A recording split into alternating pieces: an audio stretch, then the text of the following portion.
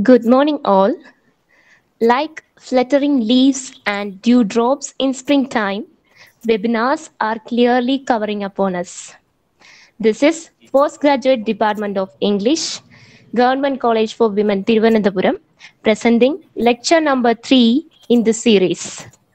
Literary Text Reborn, Recognizing the Gentle Art of Translation. This will be a journey through the works of Miss Prema Jayakumar, author, translator, and columnist.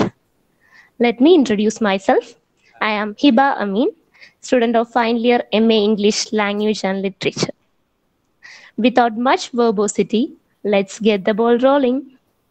I call upon our HOD, Mr. Ajithkumar JN, for the welcome speech. Sir.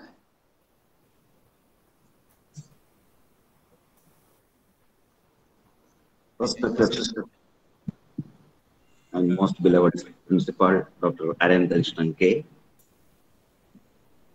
our resource person for the lecture, Ms.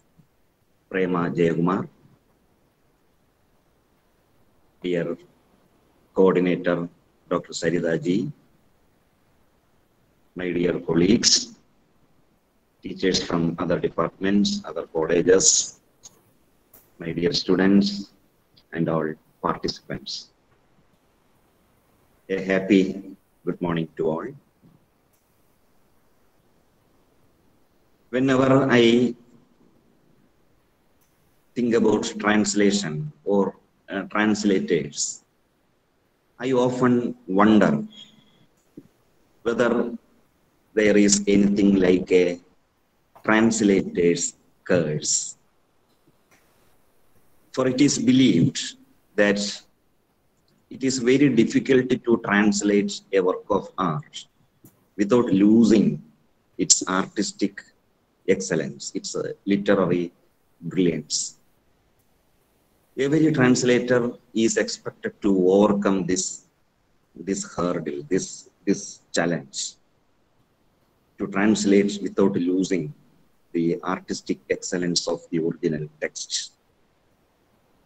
And of course, this makes their work multidimensional.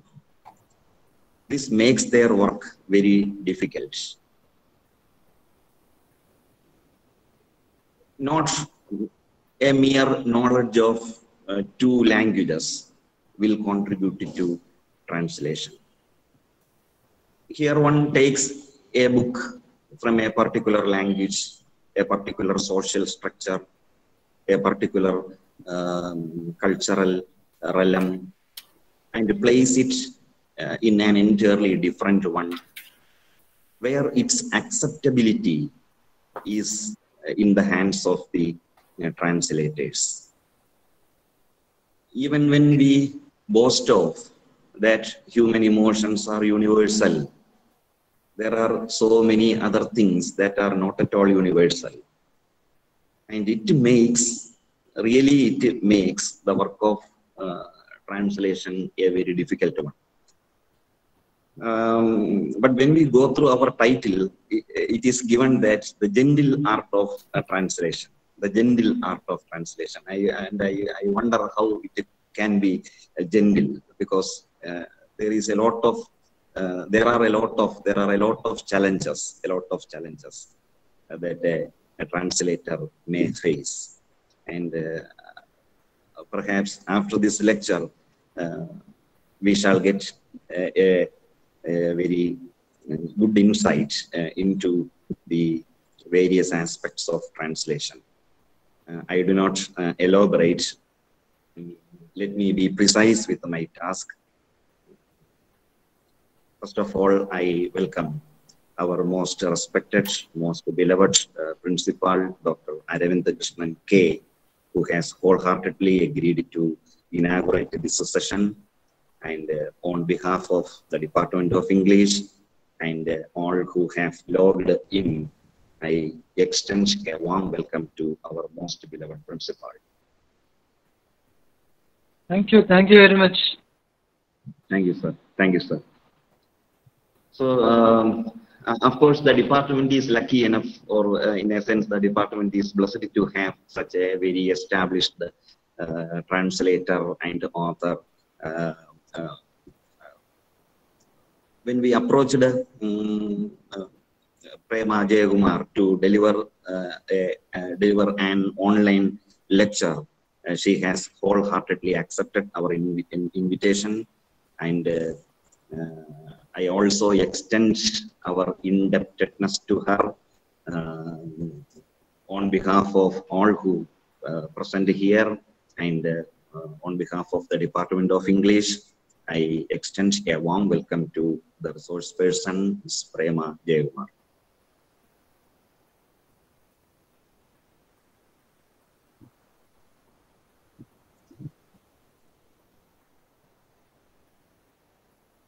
I extend a warm welcome to our staff coordinator, Dr. Sarita ji, who has been whose idea has now worked out, and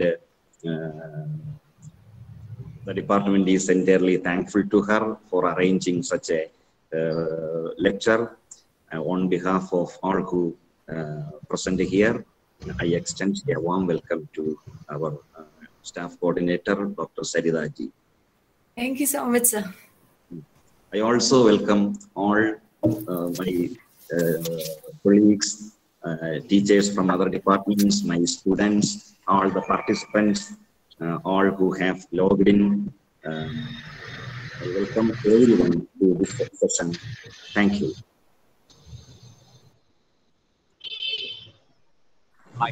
Thank you, sir.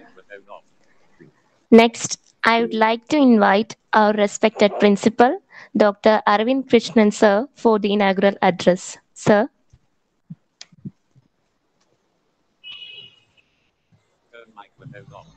Thank you very much. Today is the most happiest day as far as the English department is concerned for organizing such a webinar in a very lucid manner. I take this opportunity to welcome you all, and I may extend a happy and warm good morning to one and all who are taken away to participate in this program through the platform. I think the resource person of today is Dr. Prema Jayakumar, a composite literary criticist or a translator who has taken much pains to translate ever so many novels from Malayalam to English, as far as my knowledge is concerned. This program is taken over by the Department of English under the auspicious guidance of Dr. Sarita, and the much pain taken over by the students who organized such a program in a very memorable, very suitable day, very suitable manner, where the translator is going to translate or to imbibe the situation in a very sweetest way.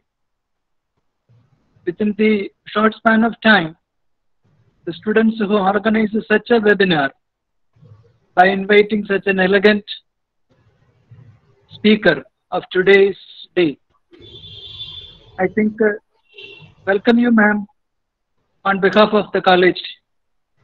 Thank you, Dr. Krishnan. Thank you, ma'am. I take this opportunity also to extend my warm wishes to the Department of English under the guidance of Dr. Ajith,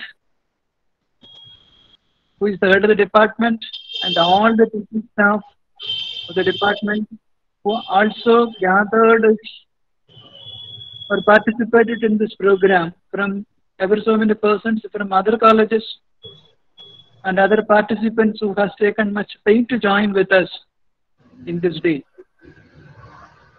I wish all the very best And I also request the students to extravagantly utilize the resource person of today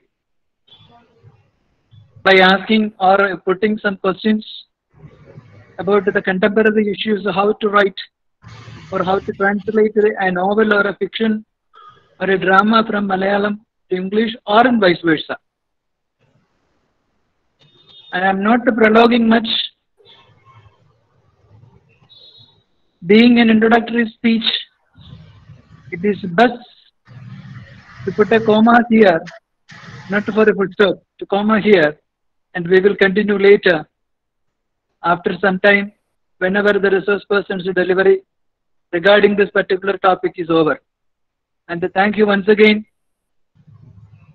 Thank you once again, one and all, to all this function. Thank you very much. Thank you, sir. Dr. Sarita Ji, the coordinator of this lecture, will now introduce Ms. Prema Jayakumar to us. Over to you, Sarita ma'am.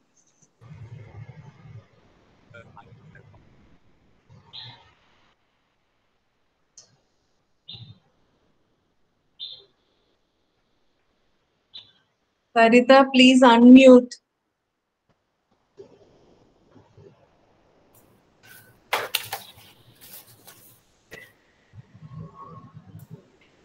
Thank you, Hiba. Respected Principal, Head of the Department of English, Ajit sir, our esteemed guest speaker, Ms. Prema Jayakumar, colleagues, teachers, friends from other colleges, and dear students. Good morning to all of you. In these difficult days of lockdown, we have actually opened our doors to eminent academicians and writers to enrich and enlighten us by sharing their experiences, thoughts, and knowledge with us. It is as part of this endeavor that we have with us a very special person. She's a well-known name in the field of not just English literature, but in Malayalam literature as well. She is Ms. Prema Jayakumar, like an alchemist who magically transforms other metals to gold.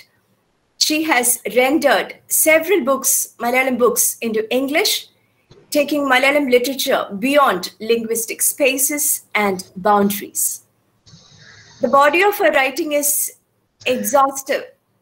I'll mention just a few of them so as to give you a glimpse into the contribution she has made to literature by not just translating but also brilliantly recreating the spirit and essence of the original works in the English language.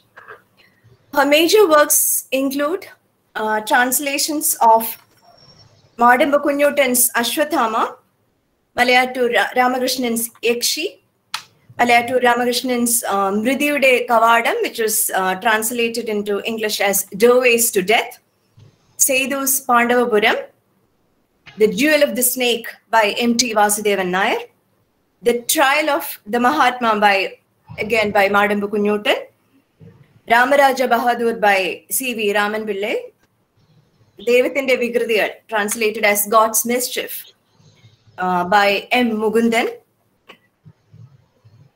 In fact, in addition to this, she has also translated several short stories, poems, articles, reviews. She also writes in periodicals. She's done retellings of the epics, Ramayana and the Mahabharata, Shakuntala, Krishna, and the story of Karna. She also has to her credit a history book titled Karnagara Menonam, East India Company, written in Malayalam and published by Madhurabhumi Printing and Publishing Company. She had been doing a regular weekly review of book review of English books for India Vision, a television channel in Kerala, for about a year. She has also written, she used to write literary column for the New Indian Express on contemporary Malayalam writing. She'd been writing that column for about a year and a half. I think we are running out of time, but I really must share this bit bit of good news with you. The bells are ringing in Haridwar. Miss Prema Jayakumar's translation of M. Mukundan's work, Haridwaral Manimurangunnu, has been shortlisted for the PFC VOW Books Award in the category Translation from Regional Languages into English. VOW, or Valley of Words, is one of India's leading literature and arts festival of India.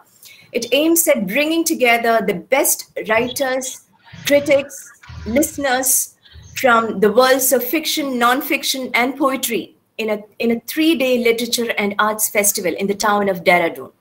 So here is wishing you, ma'am, all the best for the award. I think now I should step aside and allow Prema ma'am to take us with her through her literary journey. Over to you, Hiba. Thank you, Sarita ma'am. Here is the much awaited part of the session. I invite most cordially Miss Prema Jayakumar for sharing her ideas, thoughts, and experiences with us. But before that, I request all the participants to mute their microphones. If the participants have any questions or doubts to ask, you may post it on the chat box. After this talk, we will have a brief interactive session. So, here we go. Prema ma'am, the virtual floor is all yours. Ma'am, please. Thank you. Thank you, Hiba. After Sarita's introduction, all of you are going to be disappointed. I mean, she gave such a... Anyway, I'll try my best. I'm very happy to be here, though I would have preferred to be there physically as well. It is difficult to... It is a stimulus to the brain to be in the presence of bright young people. One tends to ossify sitting at home and working alone.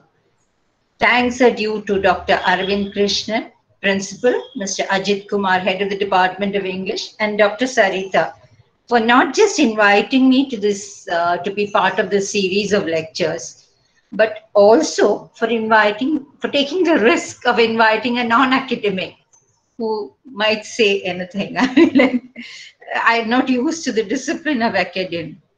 So thank you all, and thank you students for coming to listen to me speak about the text being reborn in the gentle art of translation. I know a lot of you have a paper on translation, right? But let me reiterate that I'm not an academician and do not know any theory of translation. I'm a practitioner who enjoys what I do. And I'm proud of the writing in my language and feel that it deserves to be read and heard beyond the boundaries of the small space where it is spoken and understood, which is why I translate, one of the reasons. Which brings us to the question, why does anyone translate? Of course, I'm talking about the translation of creative writing, not about, scientific texts and stuff. One translates to convey not just a work of fiction or poetry. One translates a way of life as well, because otherwise there's no point in doing it. Unless what you have translated is something that is different from the general run of English writing, there is no point in translating. One reads translations to get something that is not available in English, something that the English writing published does not give you. It is this cultural element that makes us read these translations, though we are sure from our experience with any two languages that we know, that we can read in, that a lot of the original has been lost in the process. I'm talking of someone whose reading is mostly English. I mean, when I'm talking, one reads the Russians and the Latin Americans and the French in English because we cannot read them in the original. And we know we will get something different, a flavor, an excitement that is different from English writing.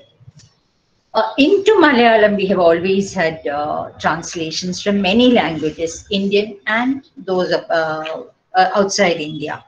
When my generation was growing up, the Madhubhumi Weekly, which was part of our daily, weekly reading, serialized 2 novels regularly. One would be from Malayalam and the other would be from in another language, Indian or English.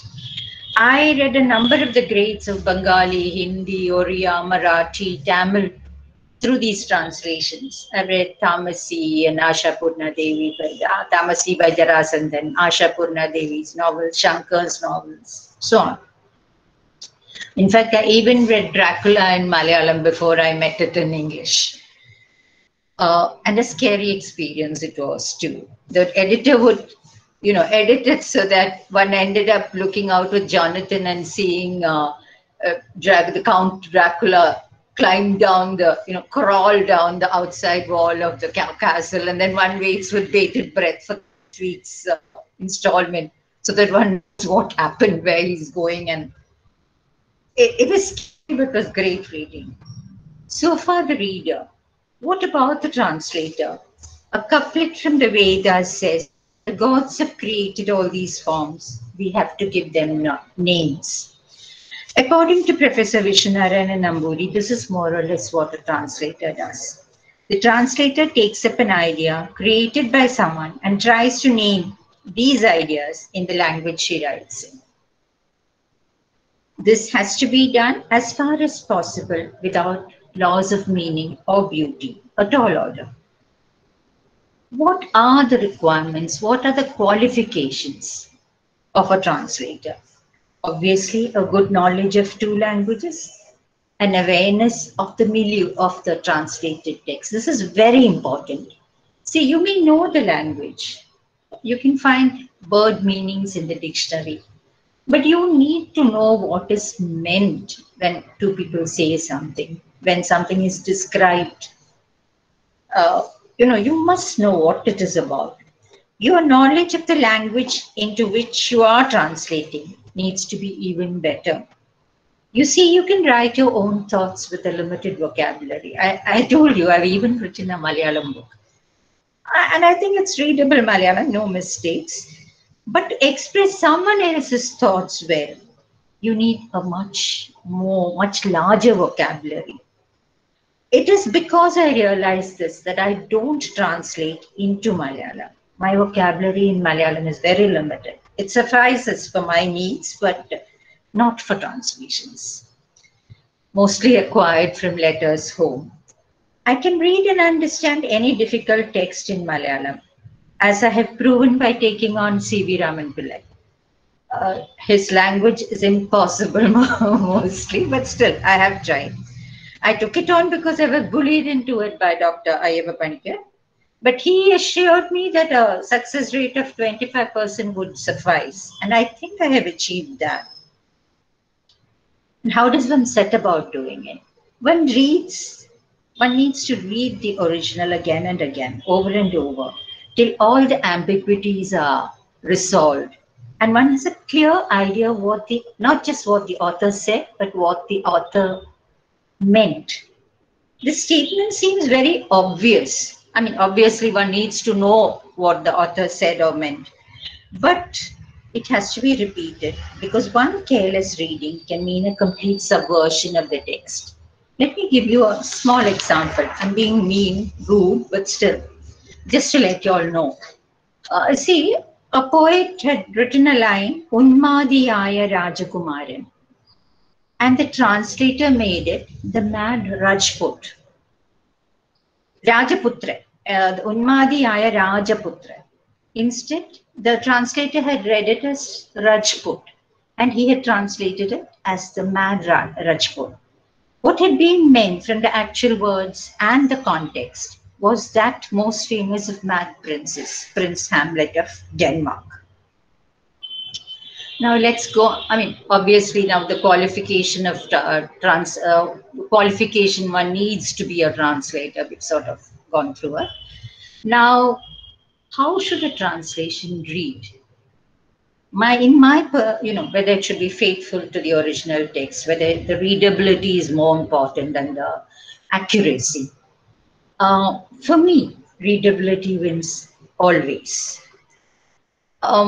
As far as possible, it should read like an original work in English. And I will keep to English. It's easier. it should follow the sentence structure, and it's very important. See, sentence structures are very different in different languages. And English and Malayalam, the difference is really big because English is a non-inflected language and Malayalam has inflections. Like you can say, Krishnane Raman Kandu, Raman Krishnane Kandu, Raman Krishnane Koduttu, Krishnane Raman Koduttu. And you know, there's no there won't be a mistake about what the author or the speaker meant.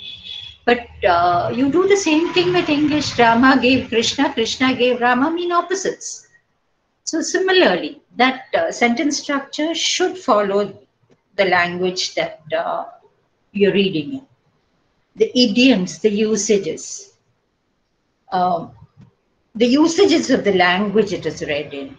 See, some things don't mean the same thing in both languages. And when there are ambiguities, when how do I try to correct myself when there is a problem? I go by the ear. That is, I read out the passage that is giving me trouble, that sounds awkward, and let my ears tell me what to change. I find it works most of the time.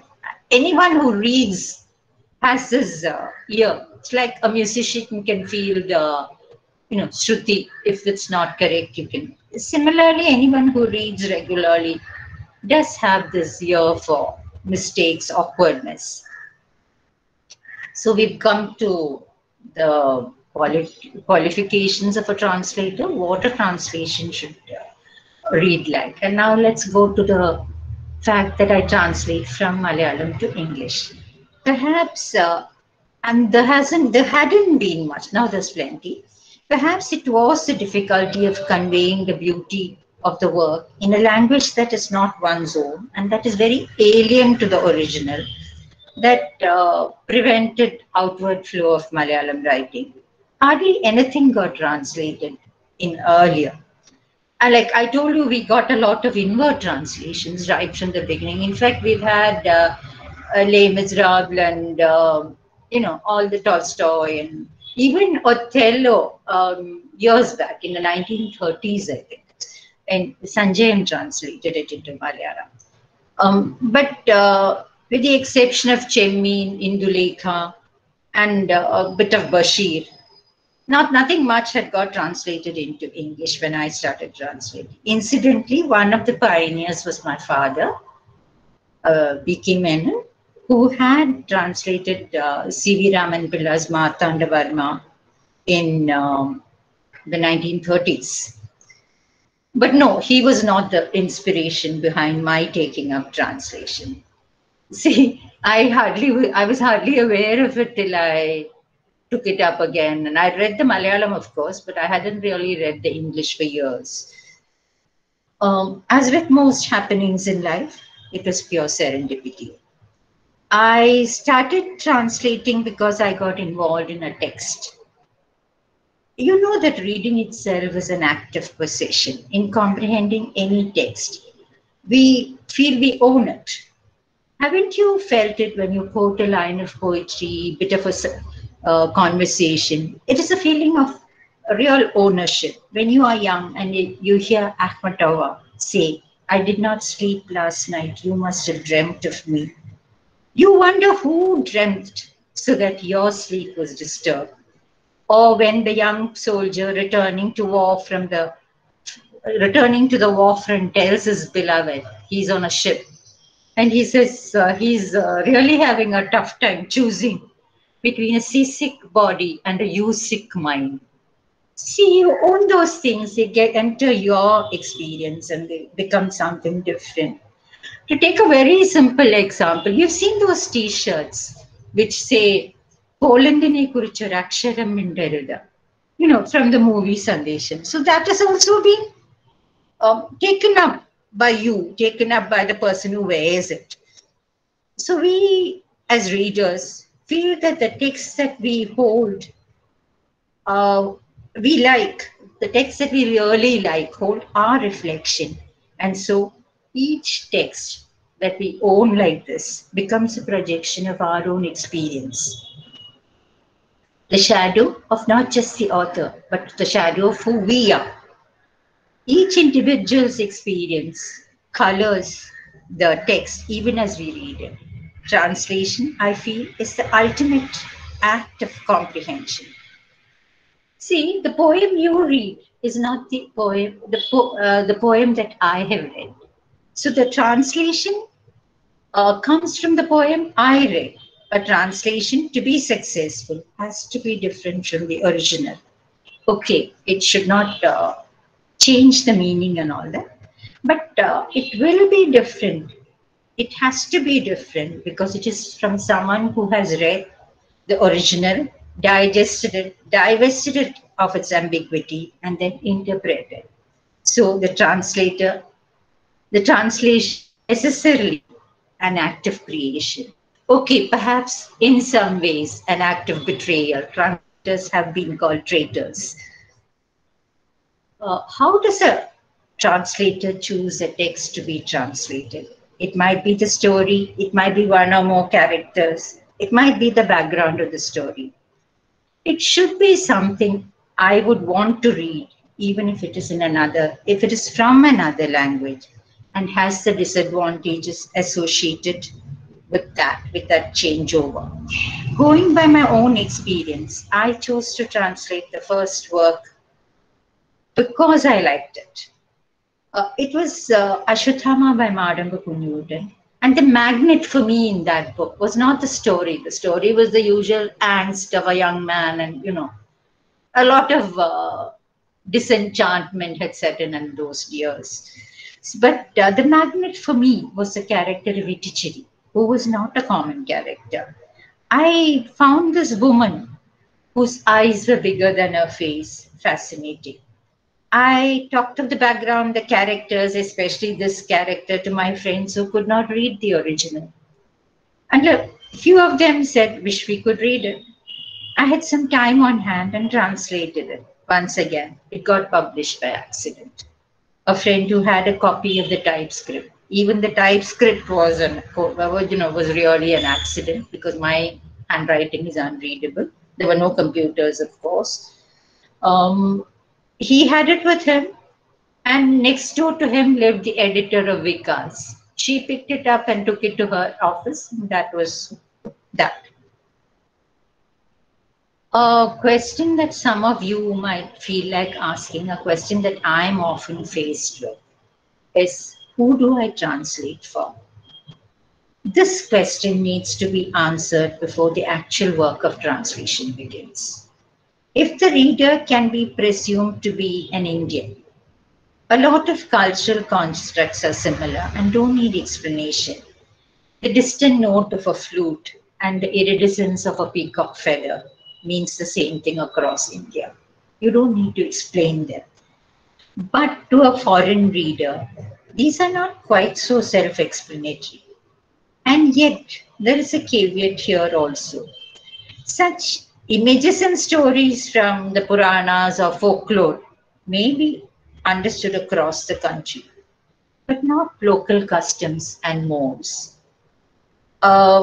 We often do not know the cultural peculiarities of communities who live just across the border from us. Let me give you an example. It's from ordinary life and not from translation. Dates back to my college days. I lived in a hostel when I was doing my degree. The hostel was in Bangalore. We had people from Kerala, Karnataka, Tamil Nadu, and from I think Andhra then. So, I mean, small hostel, but all of us were from different backgrounds. It was a government college.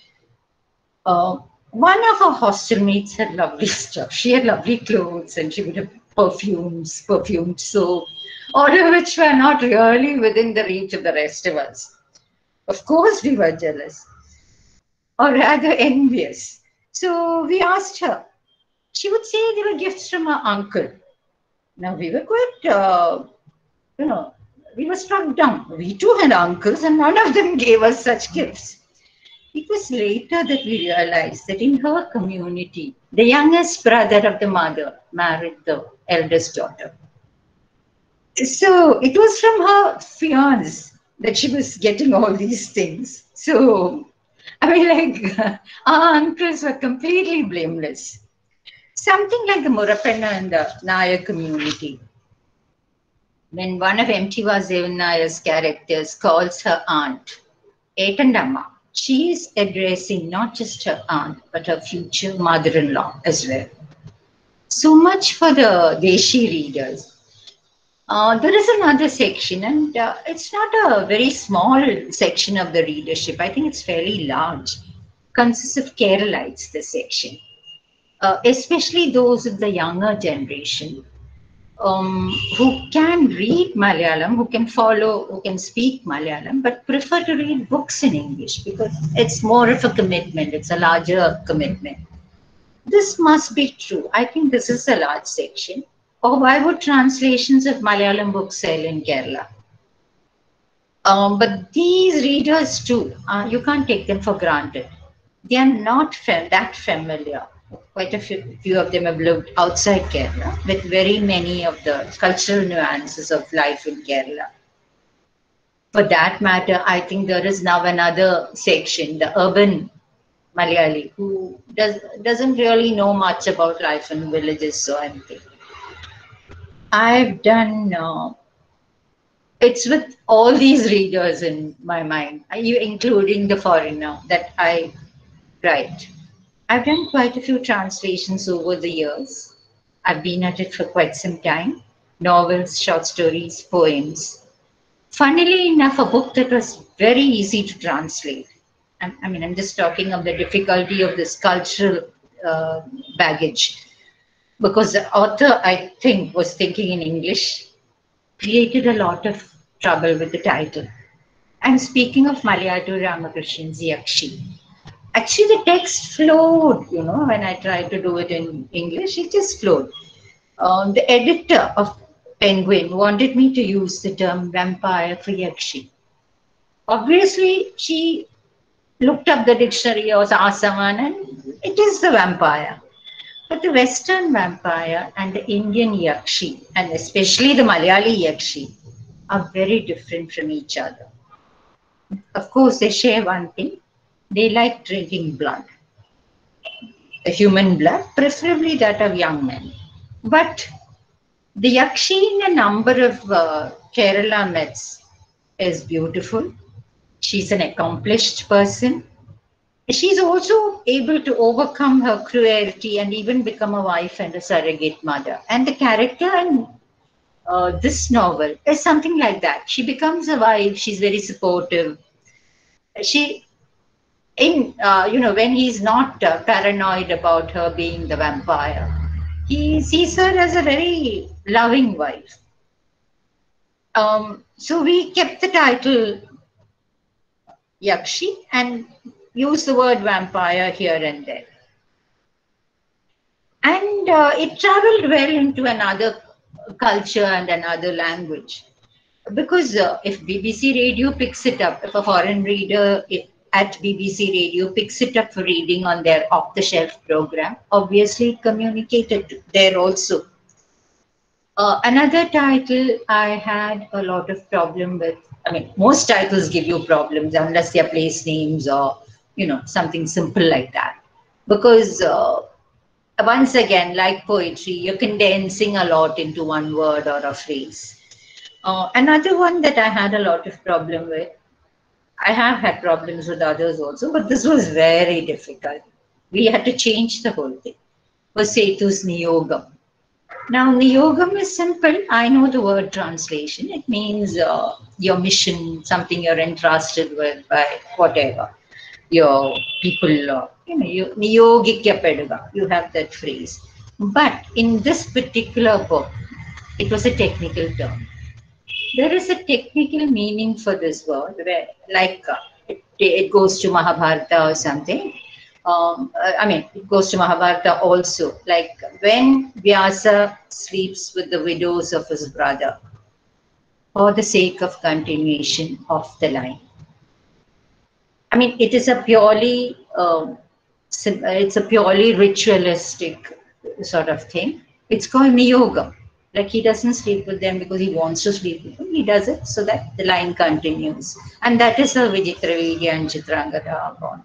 No, sorry, Pandu and Dhritarashtra are born, and Vidura. So, I mean, we didn't know what to do with it. You can't possibly explain this whole thing in a title. Finally, we just gave up on this Yogam in this thing and called it The Wind from the Hills. The Wind from the Hills, again, was a character who spreads candle. So that worked. You see, it is this very difference. The fact that you're coming across things which you would not know in English, that makes a poem or a book or a novel worth translating. A story that could be written in any language or placed in society is hardly worth the trouble of translating. That, of course, is a personal opinion. I have enjoyed the work I have done, not been particularly bothered about the lack of recognition that a translator used to get. Things have improved considerably from the time when I started writing. Somehow the impression was that those who could would write and those who could not would translate.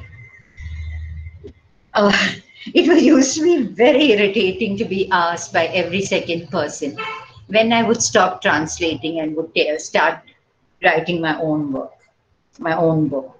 As if a second-rate book from me could replace the excellent work that I had just finished translating. See, if I have anything to say, I would write. But if I don't, I might as well convey what someone else has to say, something that's good. But then, of course, matters have improved a lot.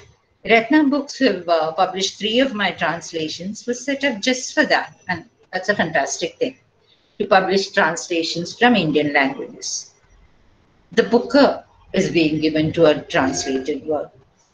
But even now, there are publishers who would rather keep the existence of the translator a secret. They're reluctant to have your name on the cover page and blame it on the general practice. I read an article by Jenny Erdal where she says she had to evaluate 90 translations. She had to read and evaluate it as part of an award committee. I quote her, "Even today, the name of the translator can often be hidden among the preliminary pages, a tiny intimation tucked away alongside the printer and the binder. While every translator is accredited somewhere, the names can still be hard to find." She goes on to say that she found the names of only 2 translators out of the 90 on the title page. Of course, sometimes the omission might be because your life is at risk, as in the recent case. Matters are improving, and I really wish I was at the beginning of my activities in translation rather than at the fag end. There is so much more opportunity to get your work published. And yet, a number of us persisted, in spite of all these disadvantages, and managed to get our small voices heard. What made us do that? Perhaps the very fact that it was difficult. I mean, you want to climb the Everest because it's there. Just as you despair when a word or a sentence defeats all your attempts to put it into English. Just think of something as simple as bhasma. Once in a while, you manage to convey the exact meaning in an alien language, maybe by altering the actual sentence, but by coining a word, and it's a wonderful feeling. I don't know if you'll have heard of if you're aware of that Ndupapa Karani Indarnu being the Kuryana being translated as an elephant ant. The actual creature is an antlion, but would not suit the story. So Professor Asher changed the name into elephant ant. I tried something of a similar kind in one of Dove's to Death. See, there's a bird called the Kalangori. I don't know if you'll have heard it. Hopefully, Trivandrum people would have. You still have trees. It hoots at night and is supposed to presage a death in the house. I searched the dictionaries and found that it was a kind of jay. No, you can't make a reader afraid of a jay. So combining the fact that it was a night bird and its food foretold a death, I called it a death owl. Hopefully, I was thrilled with my choice of word, but hopefully people got that feeling of fear, of ill omen from the word. I mean, when a death owl hoots, you would be a little scared, wouldn't you? Another instance I can quote is a line in a poem. It's within quotes, the line. It's not part of the poem. It says, Pudhiya Akasham, Pudhiya Bhumi. Now, it's easily translated. A new sky, a new earth. But the phrase comes with a lot of cultural baggage in Kerala. It was this context that was being evoked in the poem. You see, there was a time when the left movement was supposed to save the world. There were artists taking up the propagation of those ideas. And KPAC was one of those institutions which tried to do that. There was a play by Topil Basi, which was called Pudhiya Akasham, Pudhiya Bhumi. So what the author, the poet, writing in the 90s, no, latest in the 21st century was talking of was the feeling of betrayal that a lot of those artists felt.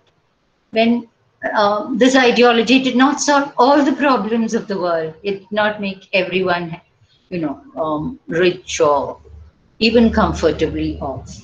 So there is that sense of betrayal, which just translating the words would not have given. So I chose to translate it as "Oh Brave New World," Miranda's words from The Tempest. Because there again, Miranda is seeing something that's not true. She says, "Oh brave new world that has such creatures in it." She's very impressed with the sight she's seeing. But that is actually a false sight. She is seeing the people who tried, she's seeing traitors, people who tried to kill her father and herself. And a further layer of meaning was added by Aldous Huxley's Brave New World, where the promise that science will solve the problems of the world, that science will make this world a much better place, was again betrayed. It didn't work out. So I don't know if everyone caught those nuances, the layers. But then original poem also, I don't know if everyone caught Pudhiya Akasham, Pudhiya Bhumi as the poet intended it. But it is not really an essential. It just gives you a feeling of pleasure that you're able to add a layer of meaning, similar to what the poet intended. An anecdote might explain better. I think it was in the ground beneath her feet that Rushdie has a studio and photography material shop called Nebuchadnezzar. I knew the name of the king, but hadn't connected. Henry Cartier-Bresson had a store in New York called the Magnum, the photographer, the famous photographer. Rushdie had played a pun on that. A Magnum is also champagne, 1.5 liters of, a bottle containing 1.5 liters of champagne. A Nebuchadnezzar holds 15 liters of champagne. Nebuchadnezzar is also a bottle of champagne and contains 15 liters. So the pun shows that this particular studio was 10 times as big as Cartier-Bresson's. Just a joke, but fun when you get to know of it. It doesn't matter if you didn't. I mean, like, you don't lose anything. I don't know if I have time. I don't think I have much time. But let me just get to one small thing. Which kind of text? What kind of text is most difficult to translate?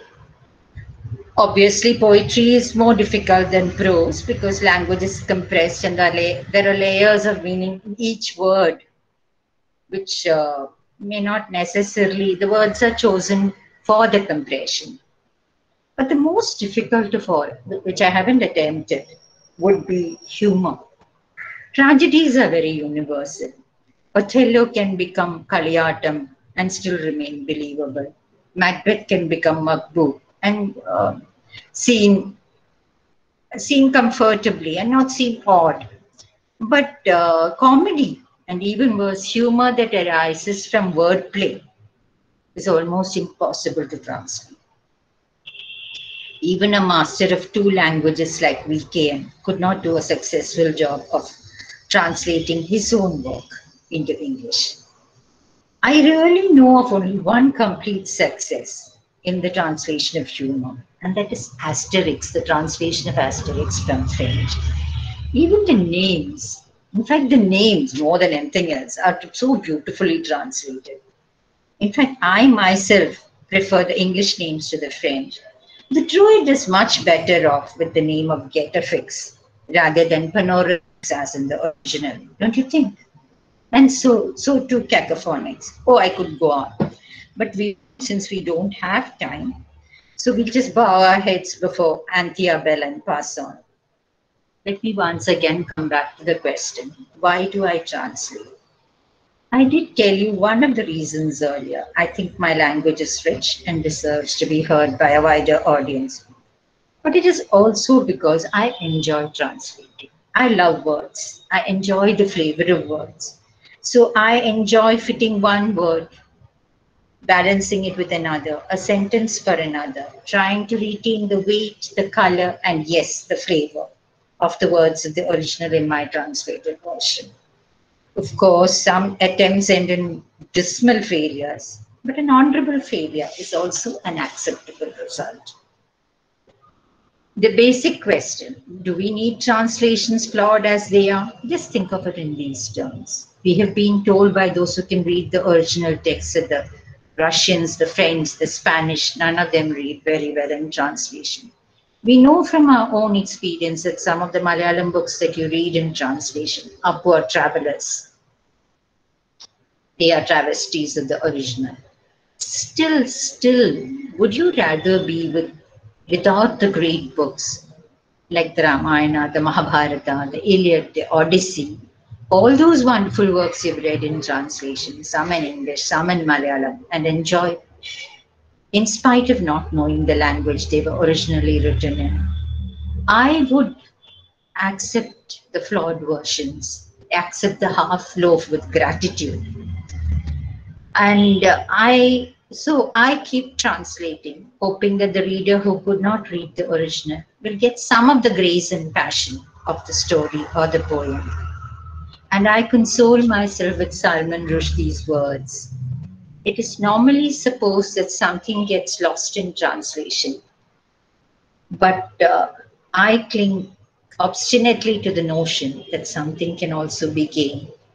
And Dr. Ayyappa Panikkar once said, what remains after translation is poetry. So let's hope to keep the poetry or the prose, whether it's in verse or prose, in the original in translation.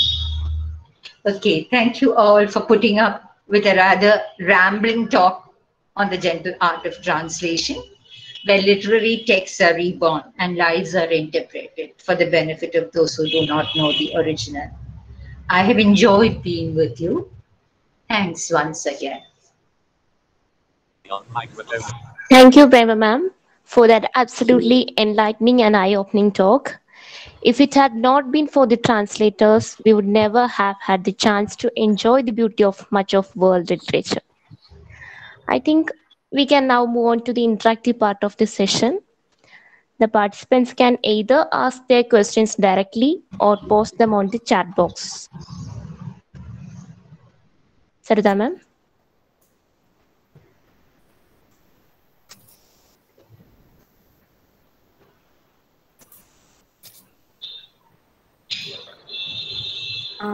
I don't see any questions in the chat box. Does anybody wish to? Yes. Yes. The first question, ma'am, would you like to take all the questions together or together? No, one after another. Okay. So I'm going to read out a question. This is from Dhanya Babu. Have you at any time felt that you could improvise the content of any book? You mean not translate, but sort of replant it? I think so.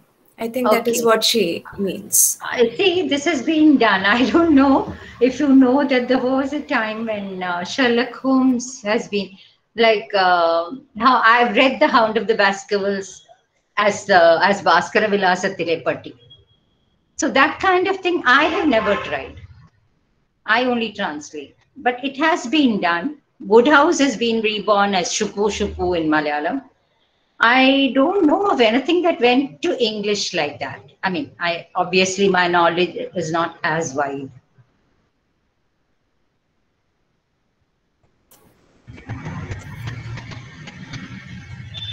Shall I read out the next one? Yeah, please. Okay. This is from Parashuraman sir. What is your take on changing sentence structure and order in the TL to better capture, in the teaching of language, to better capture the spirit of the second language? Am I right?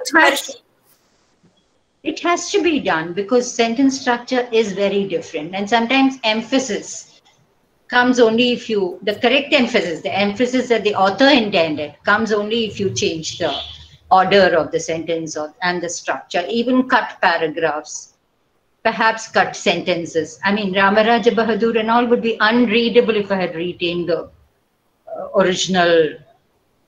You know, I had to cut the sentences to make any kind of sense. So that has to be done where absolutely necessary. If a big sentence helps, I mean, like if a big sentence is absolutely essential in the context, you try to retain it. But some are impossible to convey in English, especially with the lack of inflection. You know, the case endings are not there. So you have to change it sometimes. I'll read out Parashuraman sir's reply. Reassuring to hear your answer, ma'am. Next question is from Malavika Dilip. Can you please tell me the name of the book that you enjoyed translating the most? See, you enjoy translating various things for various reasons. Like some because you're easy, some because it was a real challenge that you broke your head on it, some because like I've done Deshatinda Katha. Now I love that book because a lot of the stories in it, my mother's from Calicut, and a lot of the stories in it are things that I have heard her and her brothers talk about. There is an Altara Sannyasi, and you know, all those stories I had heard. So the nostalgia is there. So various things, you know, I really can't pick one book and say this is the one I enjoy. I enjoy a lot of them for various reasons. So difficult. Next question is from Kaikasi.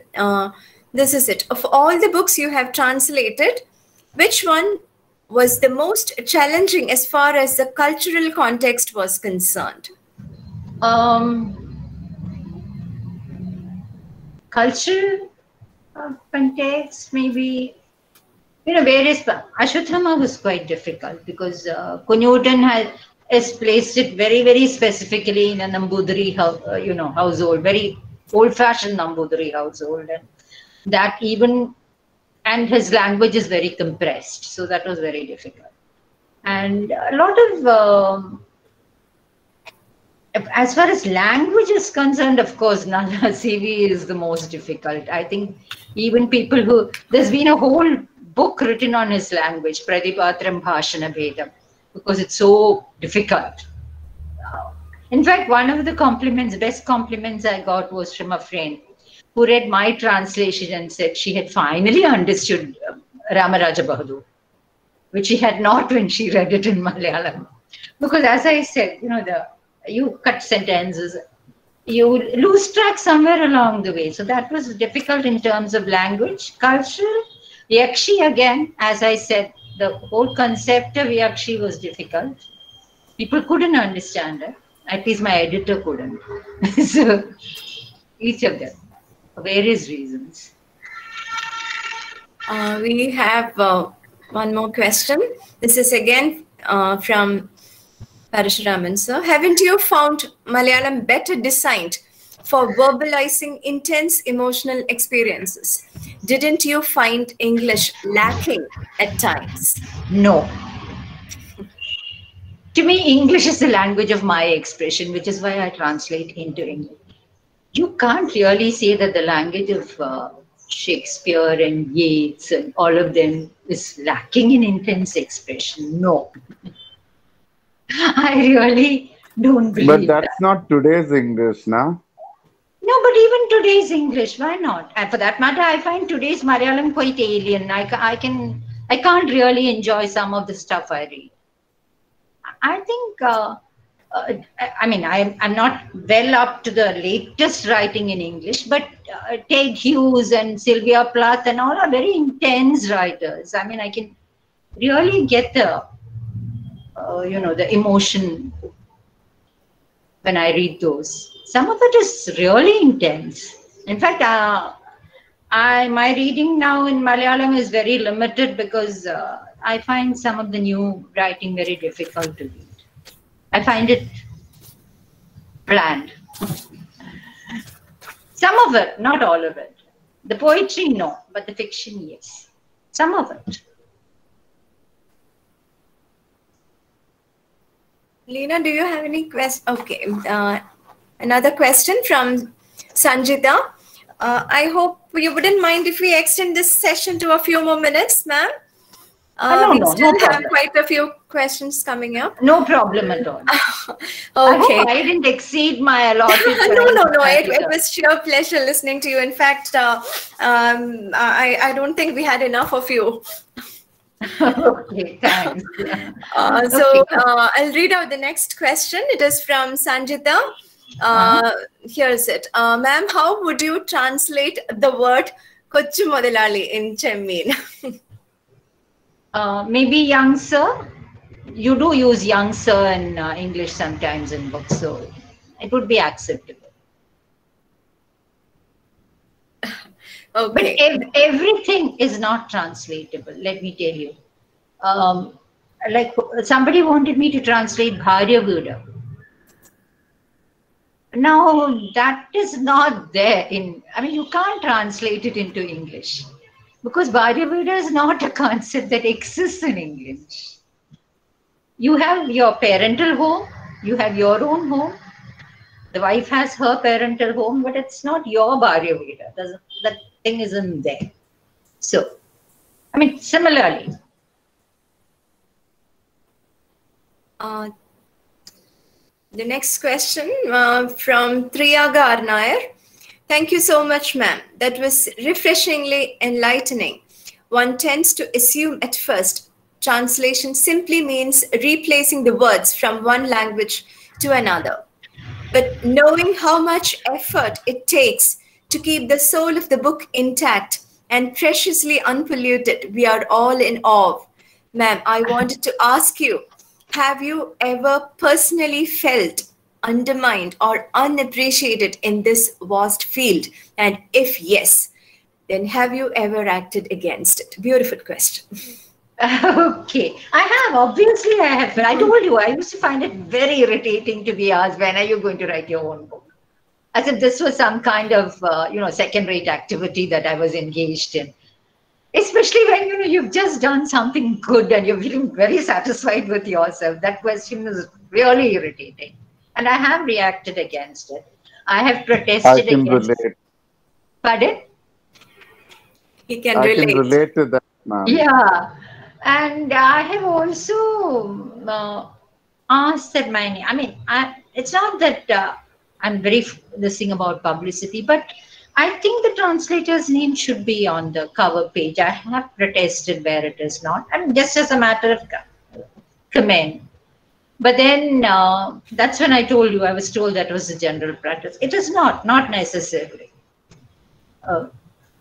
So I have reacted. I have found it irritating as anyone would. It's a very Indian practice, actually. In Europe, they have no problem with the translator on the cover.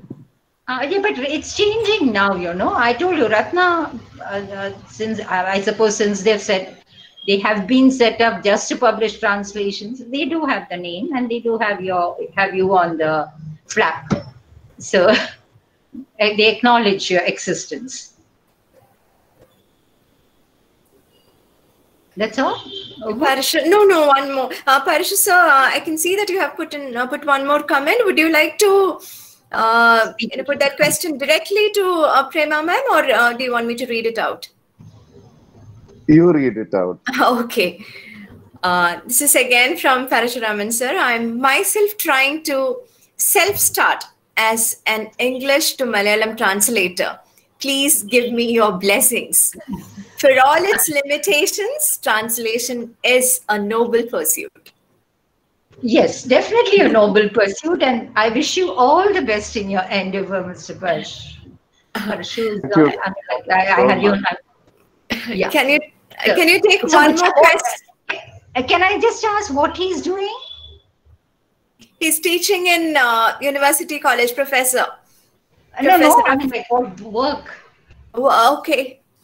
No, or is it the second? Okay, never mind. I'll let it be. No, I'm doing some life writing actually. Okay. Autobiographical. Okay. But that's not a translation. You were talking of a translation? No, I'm doing it in English first because English is like my first language.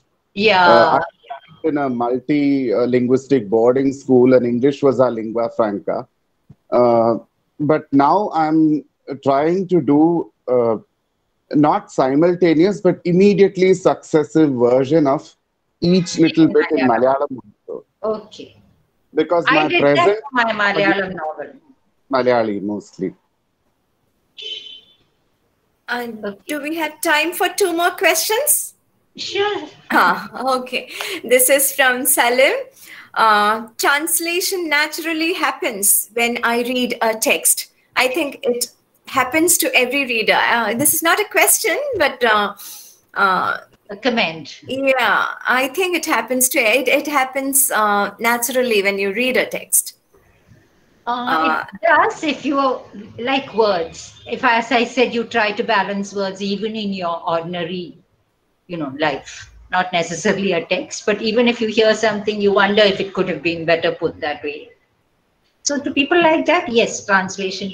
And if you're fluent in 2 languages, yes. Just one more question, please.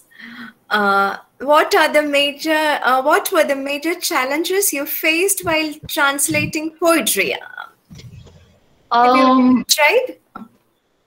Poetry is definitely more difficult. As I said, it's much more compressed than prose.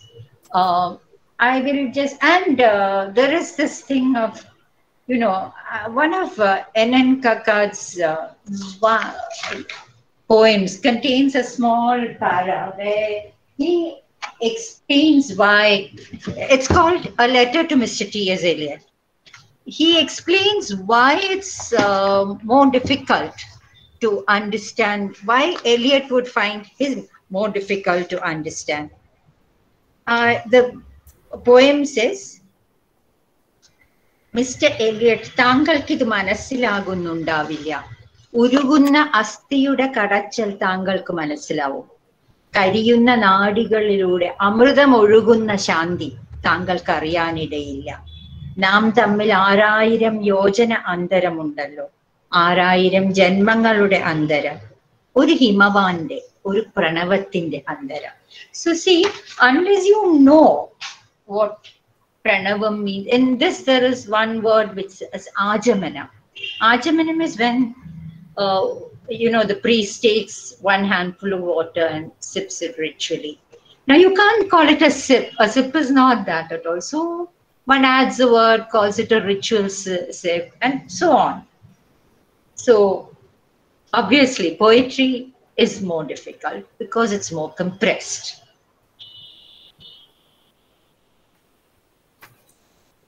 I think we had sort of... I think, we've exhausted people's patience. It was great listening to you. In fact, after listening to your talk, I feel that it's unfair, not just to the translator, but even to the reader, to be denied information about somebody without who has made it possible for them to read and enjoy works which probably you would never have got to read otherwise. Thanks. On behalf of this, much maligned group, traitors, liars, cheats, so on. So I think that's it. That's it. Okay. Shall I? Hiba, over to you. Thank you, Sarita ma'am, Prema ma'am, and the participants for the questions and answers. Moving on to the concluding part of the session, I invite Dr. Sanchita J for the vote of thanks. Sanchita ma'am. Thank you, Hiba. So, good afternoon, everyone. We have come to the end of the third lecture. I'm sure all of you enjoyed listening to the very pleasant and enriching lecture or talk by Ms. Prema Jayakumar. Let me move on to my task. First of all, let me express our gratitude on behalf of the Department of English, the faculty and the students. I thank our principal, Dr. Aravind Krishnan K, for his warm words of encouragement and support. Let me move on to thanking our head of the department, Professor Ajithkumar, a strong pillar of support. He always encourages us in all our academic endeavors.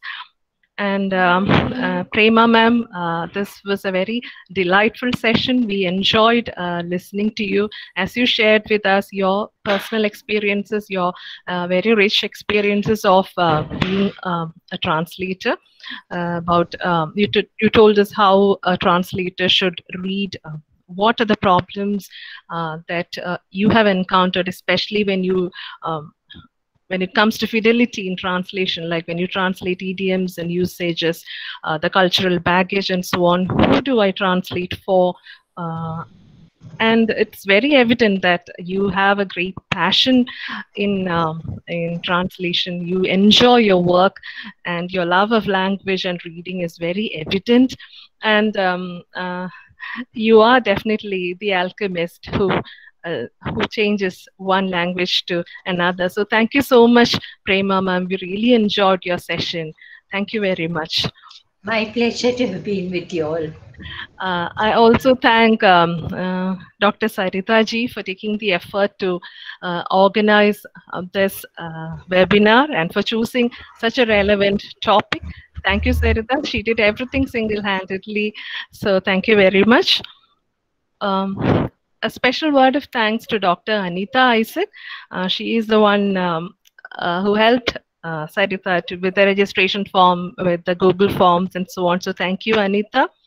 Thanks to all my colleagues in the department, teachers from other colleges, teachers from other departments, the students. Thank you so much. Thanks to our former principal, Dr. Vijay Lakshmi, who was with us, our former head of the department, Dr. Deepa. Thank you for joining us. Thanks to all the participants, especially those who made the session very interactive with their questions. A special thanks to Ms. Hiba, our student, who has compared the session excellently. So I hope I have covered almost everyone. So thank you again on behalf of the Department of English and on behalf of the coordinator. Thank you very much. Thank you, Sanchita ma'am. Does Sarita ma'am wish to say something? Yes, Hiba. Before we wind up, I would like to inform all participants that you will receive your certificates if you have submitted the Google form. In fact, some of you must have already received certificates of participation even before the webinar, and that was actually a blooper and a trial that went horribly wrong. However, you will receive the real one today, hopefully by this evening. And in case you don't get it, do please feel free to contact me. As far as online platforms are concerned, I'm still learning the ropes. So thank you so much once again, Prema ma'am and everybody else. here for being with us today. Thank you so much. Over to you, bye-bye. Hiba. Bye-bye. Over to you, Hiba. Thanks, Hiba. With that, we come to the end of today's session. Soon, we will be back with another fruitful session on another topic. Thank you and goodbye. Bye-bye. Thank you.